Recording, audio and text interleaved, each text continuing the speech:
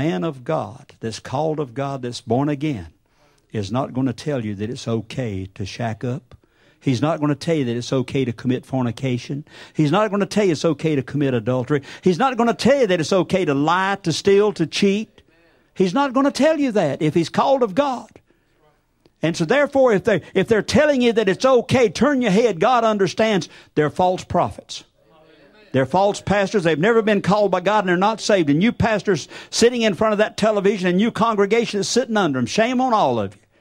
Because I'm telling you that sin is sin. Am I perfect? Absolutely not. I'm the biggest sinner in the county. I don't willfully go out and sin, but I have sin in my life and I have to repent continuously, asking God to forgive me. And I mean it. When I repent from my heart. And God forgives. But I'm not going to tell you that it's all right to do it. Because you're going to stand before God and so am I. And we're going to give an account for every word that leaves our mouth. And we better be warned. If we love them, the Bible says God chastens us because He loves us. He corrects us because He loves us. He beats us or spanks us because He loves us. So if Christ is going to spank me and chastise me because He loves me, shouldn't I warn you because I love you? Because if I've got the love of Christ in here, I'm supposed to love you. I may not like some of your ways, and you may not like my ways. I might not like the way you comb your hair. I may not like the clothes you wear. I may not like the way you do. But I'm to love you. And if I love you, I want to tell you the truth. And that's what it's all about. Sister Cathy Disinger, singing for the glory of the Lord. Make her welcome as she sings another song for God's glory.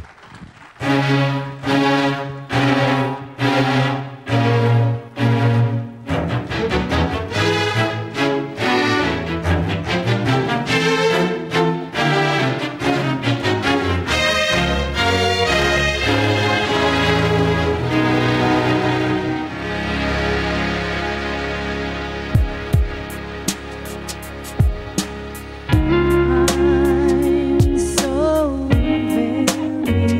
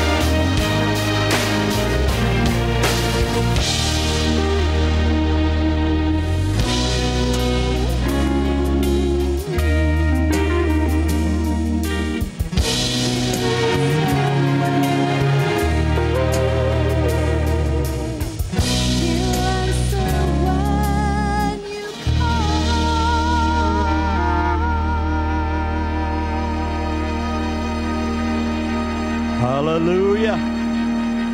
Call on Jesus. When you call on Him, He'll answer. Isn't that something when you're in need? Just know that He's always there. I have been all through the Scripture, but I want to start right here in John chapter 5. The Gospel according to John chapter 5.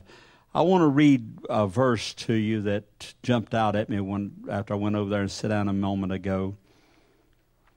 I knew that it was a verse that I needed, and God just took me straight to it. John 5:14 is the verse I want to read.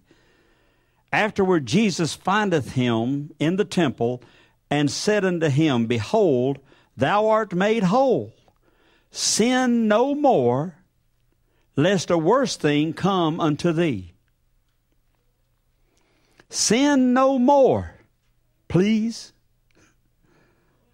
Sin no more. Jesus didn't ask him to go and straighten his life. He commanded him, sin no more, lest something worse come about thee. This man had been paralyzed for, I think, 38 years.